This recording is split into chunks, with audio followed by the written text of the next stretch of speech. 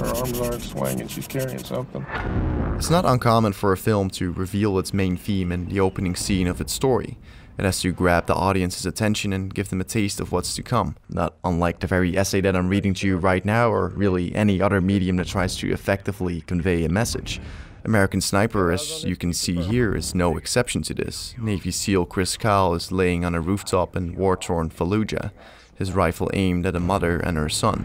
A way for Clint Eastwood to point us to his film's main theme, family, or rather the tragic destruction of family through war. However, it seems that this message didn't really catch on to a number of high-profile audiences. Most notable are tweets from the likes of Seth Rogen, who compared the film to the faux Nazi propaganda movie shown in the third act of Inglourious Basterds. Then there's Michael Moore stating that all snipers are cowards, Noam Chomsky weighing in on what he states is a testament of support of everything that's wrong with American foreign policy. Documentary director Robert Greenwald doing roughly the same thing on MSNBC, and finally former presidential candidate Howard Dean speaking his mind on Real Time with Bill Maher. I bet you if you looked at a cross-section of the Tea Party and people who go to see this movie, there's a lot of intersection. I could go on for a while, but I think you get the point. A lot of high-profile partisan liberal viewers did not enjoy what they interpreted to be a blatantly pro-war propaganda movie. A movie made by a man whose personal politics already seem to run counter to those who stand against the film. When somebody does not do the job, we've got to let them go. A man who would have therefore naturally and consciously made a movie that shows audiences a simplistic and glorified version of the war.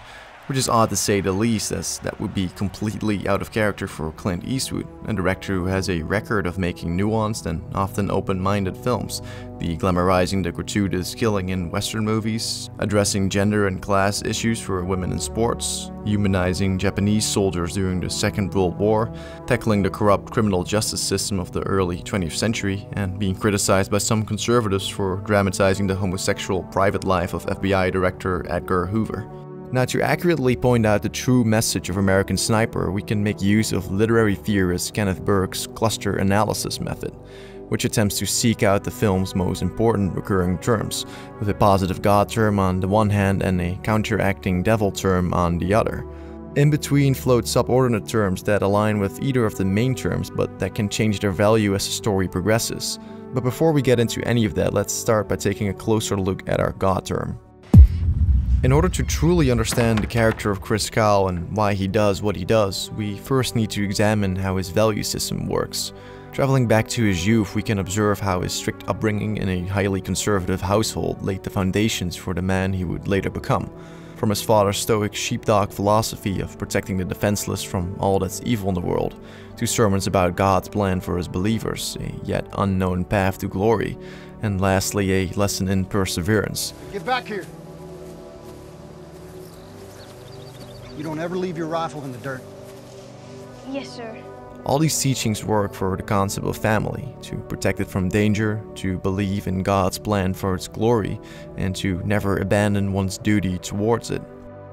It's this value system that Kyle carries with him into adulthood, and that, after perhaps having laid dormant for some time, is reawakened by the terrorist attacks on the American embassies. Kyle's words and emotional reaction indicating that his notion of family has extended into the nation as family.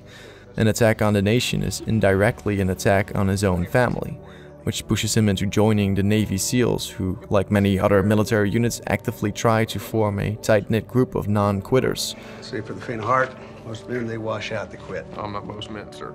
I don't quit. So Chris, despite his apparent old age, stays faithful to his beliefs and doesn't quit on this other newly perceived family. Another instance where Chris's values influence events is when he manages to grab the interest of his future wife Taya, after he denounces a fellow SEAL for cheating and quitting on his marriage. Chris and Taya's shared love for family makes their subsequent relationship grow, and things seem to be shaping up to Kyle's divine plan for a while, until one fateful September morning.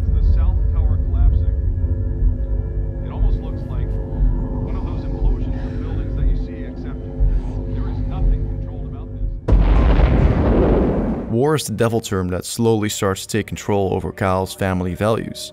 The first value that's put to the test is his sheepdog notion of protecting family, which, as we've seen, consists of 3 layers: his family at home, his military family, and his country.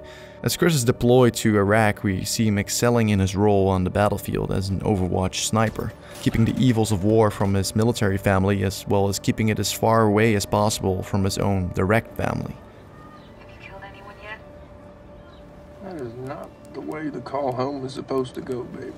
However, he slowly finds out that it's impossible to do either of these things. Because regardless of his expertise as a sniper, he's proven to be unable to protect every single Marine under his watch, and he also has to live with the fact that in order to protect his family, he's forced to destroy another.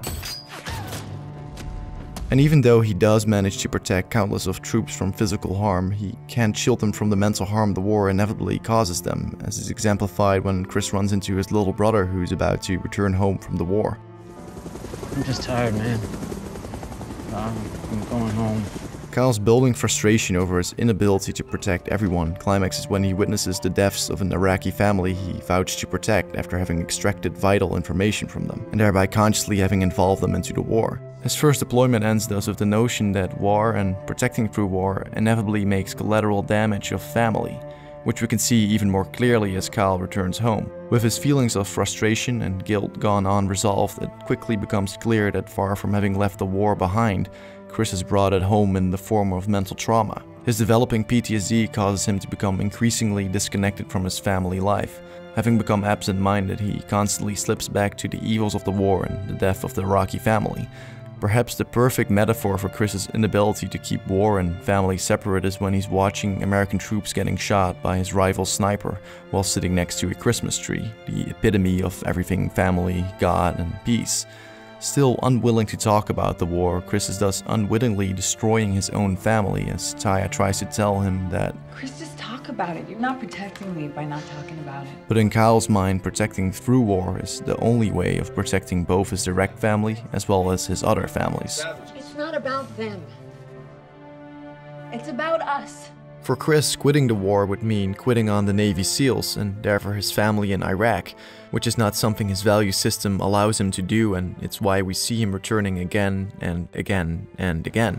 This no-quitting mentality is supported by his confidence in finding glory in God's divine plan, as he carries with him his old Bible wherever he goes, and he continuously assures Taya that, you got nothing to be afraid of. What are you? It's all part of the plan. For Chris, his path to glory is in his self-perceived crusade against the forces of evil in Iraq, which seems to be why he's sporting a Crusader cross tattoo and why he believes in the righteousness of the US presence there. Well, there's evil here. We've seen it. God's plan and glory therefore become associated with war rather than family.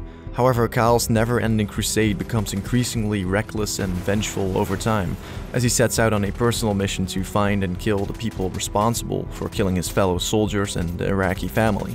This transformation can be seen in the SEALs adopting the Punisher logo, a Marvel anti-hero who will do anything to get revenge against the people who killed his family. But it's also noticeable in Kyle's behavior at home, where he's now completely disconnected from his family, leading to Taya giving him an ultimatum. If you leave again,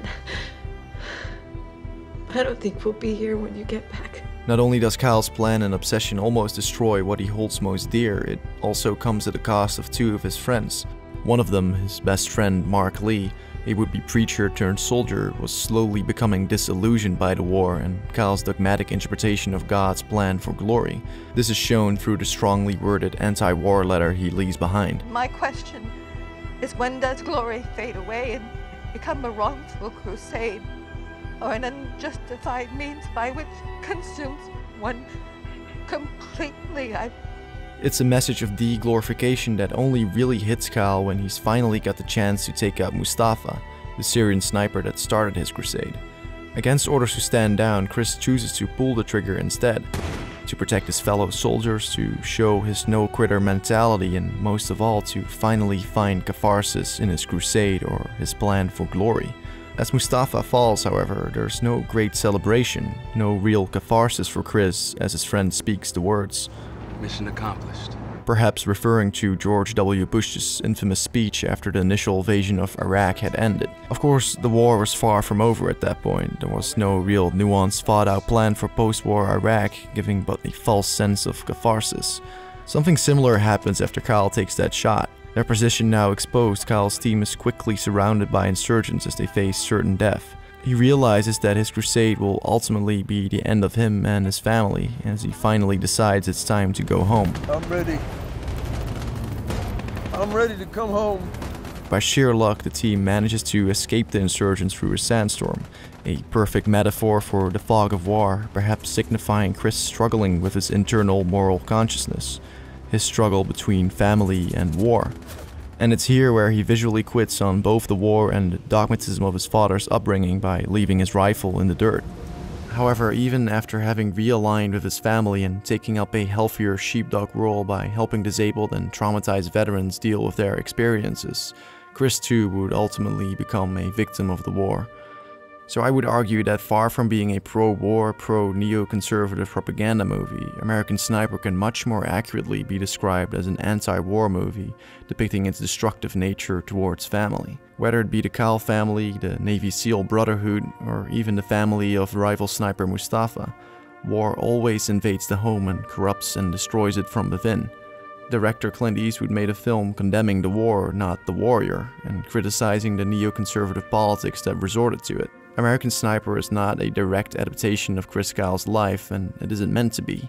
Eastwood seems to have roughly adapted his story to make a broader statement, to make a film that respects and puts emphasis on its veterans, one that helps us understand their experience and one that asks us not to forget their struggle.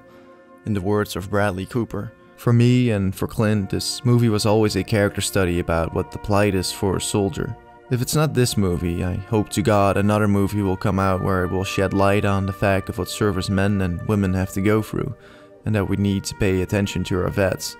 It doesn't go any further than that. It's not a political discussion about war even, it's a discussion about the reality. And the reality is that people are coming home, and we have to take care of them.